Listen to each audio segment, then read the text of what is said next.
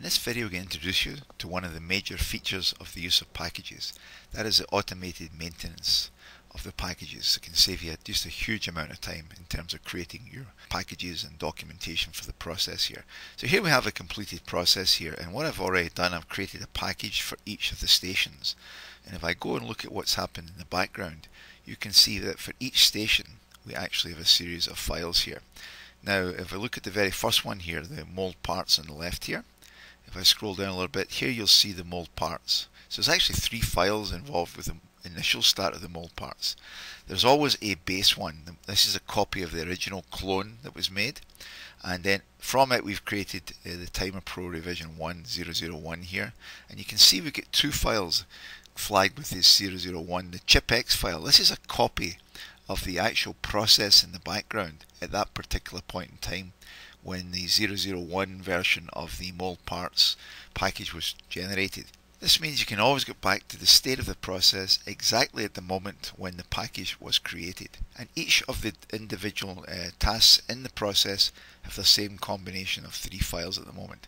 Now there will never be another attach tray XLSM. What we're going to do is bump the rev on the different revisions here as we go through it. So we'll minimize this, and let's say we make a simple change here. So let's say you decide to move the cleanup operation from the mold parts into the stack parts. So you just drag that across and drop it right there. Now in this example here, by moving it from the mold parts into stack parts, we've actually changed not one process, we've actually changed 2 of them. We've changed this one because we've added this, and we've removed it from here. So what the program is going to do is going to automatically update both those packages.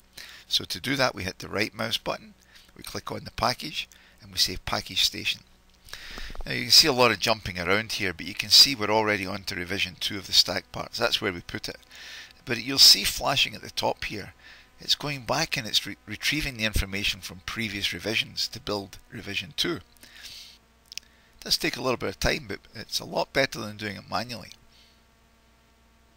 You can see it putting everything together there and summarizing it.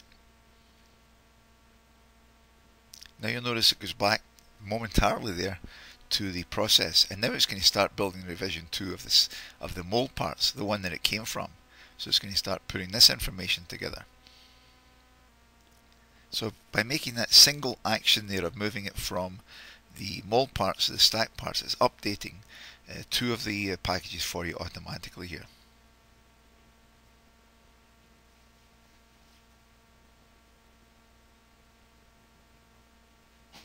When it finishes, it produces these package results. So you can see it's told you here that it's created the stack parts version 2, the cleanup. Element cleanup was moved from mold parts to stack parts. And here's the mold parts version 2, cleanup. Element cleanup was moved from mold parts to stack parts. So in other words, it's telling you that it moved something from the mold parts into the stack parts, and it's showing you this. You can see the actual details here. If you double click on, let's say we want to see version 2 of the stack parts, it will open up here. Now we've added that. This is our cover sheet. The cover sheet shows the cleanup has been added, and the job element sheet for that has also been added to package stack parts version 2 down here, and the other ones basically remain the same here. So as you can see, this can save you just a huge amount of manual effort in creating and maintaining your work instructions. The next couple of videos will show you a little bit more detail to see how much you can actually do here as you pass information between different stations and make changes and so forth. Now if we look at what actually happened in the background here, here are 2 steps that were involved here. So the mold parts and the stack parts. We moved the cleanup from the mold parts into the stack parts. So first of all, let's look at the stack parts. So down here you can see the base XLSM sheet, that never changes. Here you can see revision 1, and here's revision 2. So you can see when it made the change, it not only created the new package, which is the Excel sheet, but also made a copy of the process at that particular point in time.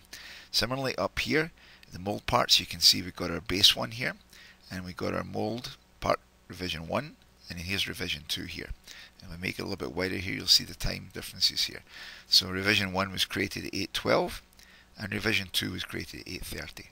Same down here, this revision 1 was created at 8:16, and revision 2 was created around 8:30 right here. So you can see how it's actually creating the additional revisions of the packages in the background here for you automatically.